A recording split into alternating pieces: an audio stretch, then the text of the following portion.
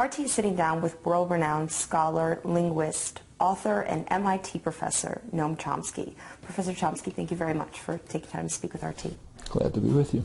The first issue I want to speak with you about is the recent clashes that have taken place on Wall Street between Americans who are turning out to demonstrate and police officers. From what I read, you recently sent a message to support the activists of this group called Occupy Wall Street. You've called them courageous and honorable. Can you talk to me about your take on Occupy Wall Street? Well, Wall Street is just a shorthand for the financial institutions. The banks are bigger and richer than before.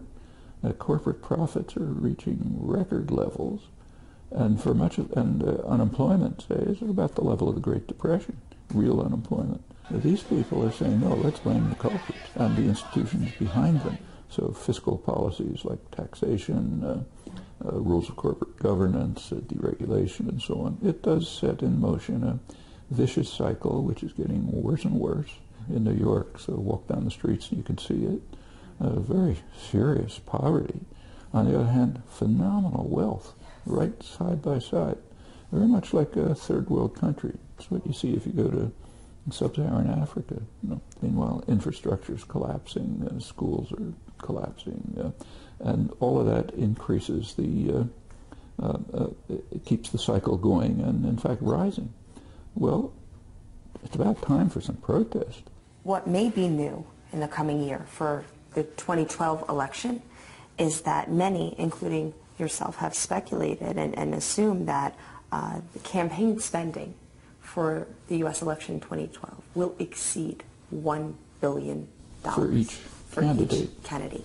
That is a massive amount. It'll probably be much bigger than that. And where does that come from? Well, basically a lot of it comes from financial institutions. In fact, if you look at the 2008 election, what swung Obama, what gave him the election, was primarily financial institution contributions. They preferred him to McCain. They expected to be paid back, and they were. And the next one will be even worse. Incidentally, that's only a part of it. In parliamentary systems, including our own up till maybe 20 years ago,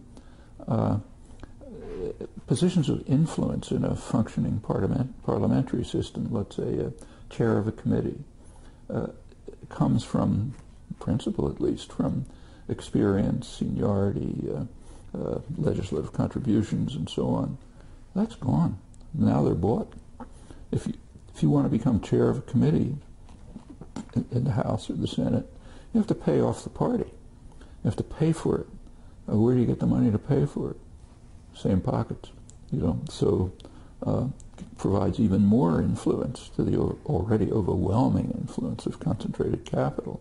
So it's harder and harder to distinguish between the elected officials and economic concentration. It never was easy to distinguish, I should say. This is not something novel, but now it's reaching an extreme level. Well, what's left of America's democratic system if this is the process that has been cemented in place? I mean, what is really left if from every angle there's these financial influences? Well, just take a look at public opinion. They'll tell you about 2/3 of the public thinks that the entire Congress ought to be thrown out.